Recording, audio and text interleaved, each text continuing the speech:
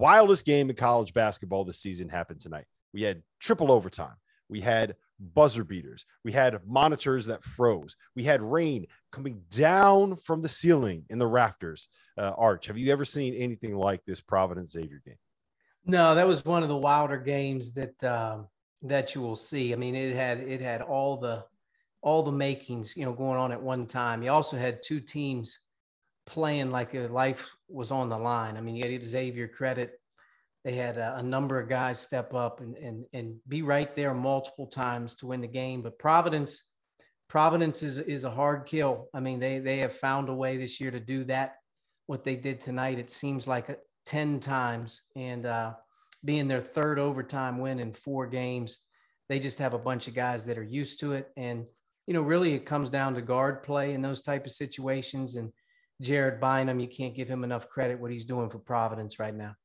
Yeah, Jared Bynum hit the big 3 in the third overtime before he started cramping up to give Providence a 5-point lead. The final ended up being 99-92. Bynum finished with 27 points coming off of the bench. Al Durham had 13 and 6. Nate Watson was held a little bit in check, but he made a couple big plays down the stretch. Sean, what's your takeaway from this Providence team? We were talking about it a little bit before we went on air. They are 23-3.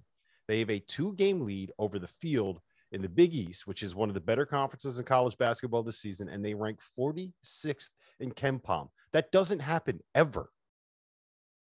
Well, Rob, I think you have to just, tonight, I think we have to just give Providence all the respect in the world. They're just have been in an abundance of close games, hard-fought games in a terrific conference, and they've come out on top almost in an improbable way. It's sometimes it's coaching, sometimes it's the individual player making big plays in a timely situation. And sometimes I think it's just all out will. And what Providence's fans and what the Dunk has turned into, which I think this year, one of the most exciting arenas to watch a game in all of college basketball, they should share in some of the joy as well. It's their will that I think inspires that group. It's not easy to play Providence right now at home and beat them. And if you do it, it's a Herculean effort like, Villanova was able to accomplish. But Rob, I would just say from my perspective, being out West, and obviously I'm a big fan of the Big East, having played in it a billion years ago. You watch the UConn Villanova game earlier in the week, and then you watch tonight Providence and Xavier, and it's just Big East basketball. What an exciting conference, filled with terrific coaches, great home courts. I think just the passion in New England really shines through watching both UConn and Providence, where they're at. And, I think Ed Cooley, there's certain things that have to happen to be named the National Coach of the Year. And I think tonight was one of those things that you have to start really looking hard at. What guy deserves it more than Ed Cooley? What guy? I don't know if you can. There's a lot in his company, or at least a few in his company, but what he has done with that team is extraordinary. Yeah, one I would say deserves some consideration is playing right now on ESPN. That is John Calipari for what he's done with Kentucky. But I do. You mentioned you played in the Big East, Sean. When you were there, did they have the gremlin in the ceiling that turned on the faucet whenever Providence was down late in the game? No, that's right. How about that? One of the questions I have is, where'd the water go? I mean, for a minute there, I thought they were talking about busing the teams to the on-campus venue and finishing the game without TV. And next thing you know, the court dried off. So whoever was in charge of cleaning up that mess, man, what a great job they did. My source says they sent Fanta up on a ladder to the roof, and he just started drying off all of the rafters with the towels from his hotel room down the street. Yeah. I don't know if he was on the roof. I'll stop there. I mean, he may have had something to do with it. He may have sent someone else on the roof. If he was on the roof, he would have came through with the water onto the floor. But you know what? In all seriousness, though, think about a game in Hartford and what that meant to UConn's program, and the rise of UConn in the Big East, which we talked about as far back as the month of November, like how great it is to have UConn truly back in the Big East and now thriving. It seems like it helps the Big East, it helps UConn.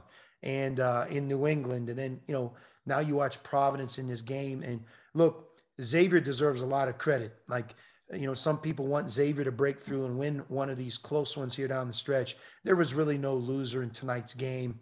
I thought they were the better team for most of the night. They had a couple opportunities to win the game. They didn't. Providence made the plays, and Providence ended up being the winner. So let's talk about some of those decisions down the stretch and those plays, Arch. Providence, the first one I want to go to is the foul that Jack Nungy committed, right? Where he was, for the people that didn't see it, Xavier was down by 1. There was 7 seconds left on the clock. He was at half court. Providence had the ball under their own basket, looking to go full court to try to get the ball, and they were going to get fouled. And Nungy just basically bear hugged Nate Watson at half court to try to intentionally foul him, put on the foul line. It ended up being, was it a flagrant intention? I'm not sure exactly what the call was. I think it was a flagrant one. It was a flagrant one, but at the end of the day, he wasn't an eligible receiver at that point when the ball went live. The official was standing right next to him, and it looked like a blatant foul that wasn't even a part of the action. So you could see where it was called. I doubt very highly that Xavier, his staff or their team told him to do that. Maybe even Jack wasn't aware of the rule. Maybe he thought he was going to get a dead ball foul, but it was clearly, there's a rule in place for that. You can't intentionally foul a guy when the ball is really not in play or in action. It's a foul that, is very rarely called, to be honest with you, in that situation. But, they were able to get a foul shot out of that. I think 1 make from Nate Watson. The game ended up going, to the third overtime because of the missed free throw on the next play. But that foul was a tough one to take at that point in time in the game. Look, that's the difference between the NBA and college, Rob, in that's the hack-a-shack, right? You can't intentionally grab somebody that's away from the action. He's not an available receiver. He doesn't have the ball in his hands. He's not cutting to receive the ball. He's just standing. You saw it on the other side of half court within 3 feet of the official. If to bear hug him, you just committed an intentional foul. You're not allowed to do that in college. It was the correct call. It was a big, big play in the game. Really, I mean, Providence could have put it away right then and there. So I know Xavier lived for another day, but those special situations as we get towards the end of the season, boy, these are the teachable moments for both Providence and Xavier, where you want to learn from what you did right and what you did wrong, so that when, this single elimination tournament, whether it's the Big East tournament or the NCAA tournament, and you're participating in both, that when that play happens again, that you make the correct play and help your team win. And, that's the beauty of playing in a conference like the Big East. There's so many lessons that these players are learning throughout the course of league play in January and February. All right. So you mentioned a little bit earlier, Sean, about the Big East and how it kind of feels great having UConn back, and it feels a little bit old Big East vibes. I do think it's important to note that by winning this game, Providence ensured they still have a 2-game lead over Villanova in the Big East regular season standings. They have to play Creighton at home on Saturday, and then they end their regular season at Villanova on Tuesday. Win one of those games, and you get your first Big East regular season title in the history of Providence in the Big East, which has been, like, I think 43 That's why Ed Cooley will be National Coach of the Year right there. Mm-hmm. He's done something that they've never done before. And it's his program. And he's been there for how many years now? Yeah, it's his. And that's why he should be, if they can pull it out. That Creighton game, by the way, I know the Villanova game is going to be on the road and it's the end of the season, but that Creighton game on Saturday will be every bit as hard as the one they just played tonight. Creighton is playing really well. Nembhard, I think. Is Nembhard out? He got hurt tonight, right? Yeah. He's getting x-rays right now on a wrist. I didn't see the fall, but it sounded like it looked pretty bad. That would be a killer for Creighton. It would be. Because he's probably, is he not the Big East freshman of the year? He's got to be up there if he's not. I mean, I would think he's playing almost 35 minutes a game for him. He's probably the Big East freshman of the year. That would be a tough blow. He's really good. Yeah, really good player. Yep. All right. So let's talk a little bit about that UConn Villanova game last night, because it was back-to-back nights where we just had utter insanity. In the Big East, Kamani Young comes off the bench after Dan Hurley gets 2 technical fouls about 10 minutes into the game.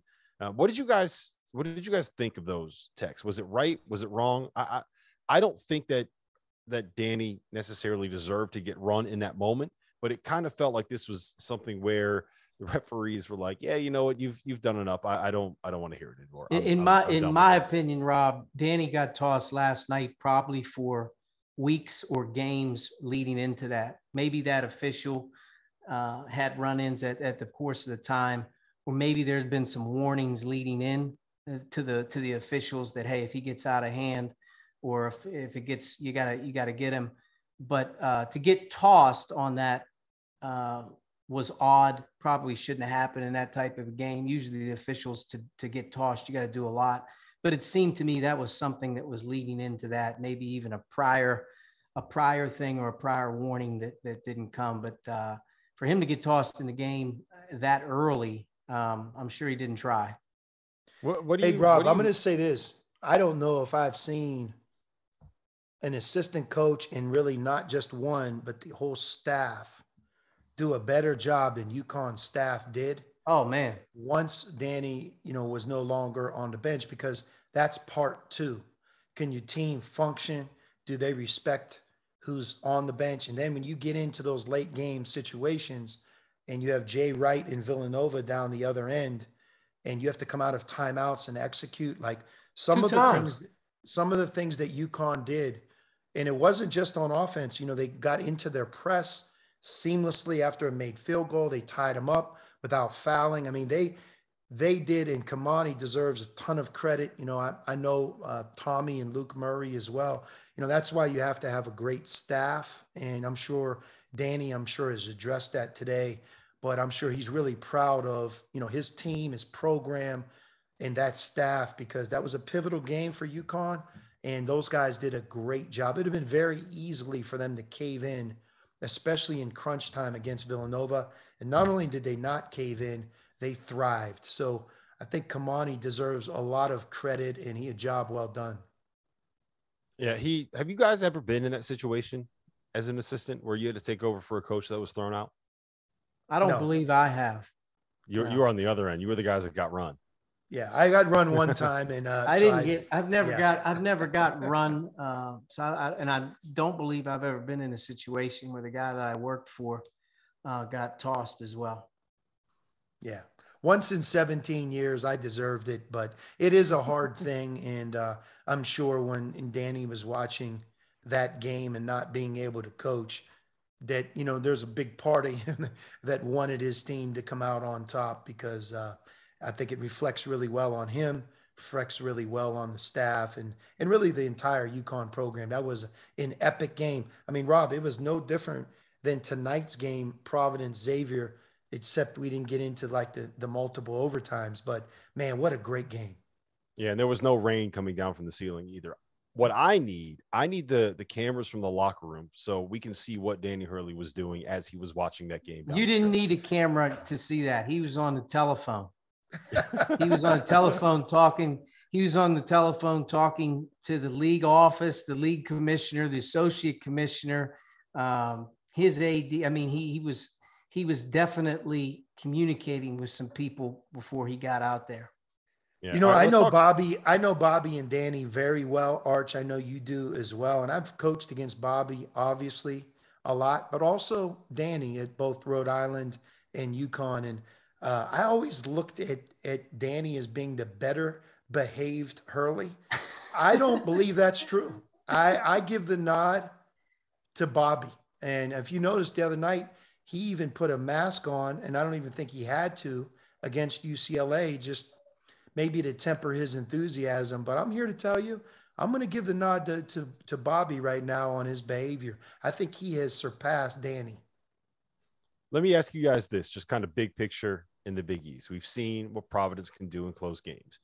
We know what Villanova is when they are at their best. We know what they are just in terms of how old they are, how skilled they are, how smart they are, all the Villanova stuff.